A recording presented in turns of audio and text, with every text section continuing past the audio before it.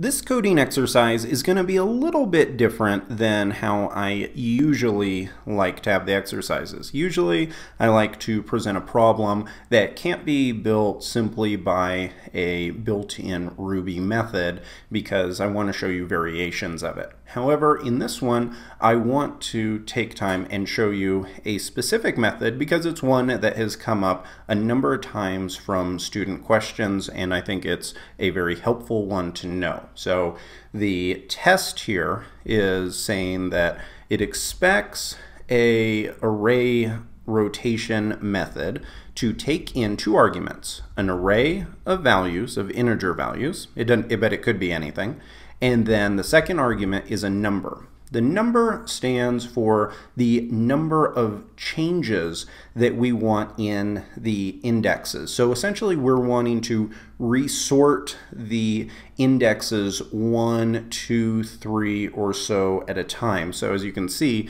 the expected value is an array that has items that have been moved over.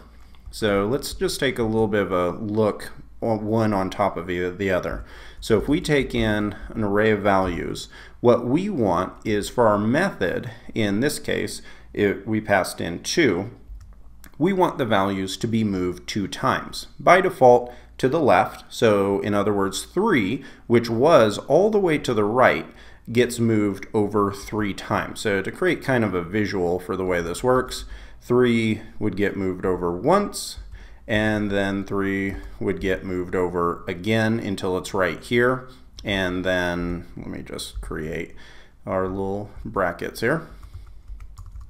So we have 3, and then right after this we have 1, and then we have 2. And the reason why we have this is because imagine each one of these simply shifting to the left. So all of them, you can't just shift one of them. 3, 2, and 1 all get moved over. 2 ends up here.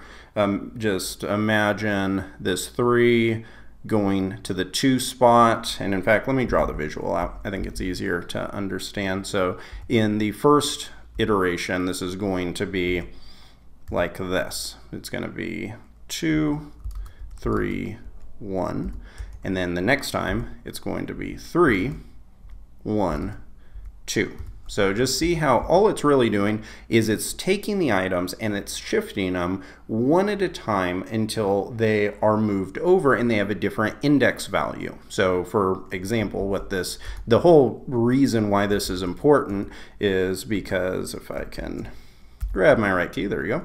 Okay, so the reason why this is important is let's say that we have array 1. And then over here we have right below it, this is going to be array 2. And then right below that one, we're going to have array 3. Now watch what happens if I grab the first value. So if I grab array 1 and I grab the 0th index, and I'm going to paste this in. So we're going to grab the same exact index on each of these, and except this one for array 2 and this one for array 3. Now if I run this, you'll see that it prints out 1, 2, and 3 because it's grabbing, even though the index is the same, the value has been changed. That's why being able to do this is so important, because you want to have the ability to move items inside of an array if that's part of an algorithm. So let's clear this now that we kind of have an idea of what we want from a visual standpoint, and now let's actually implement it.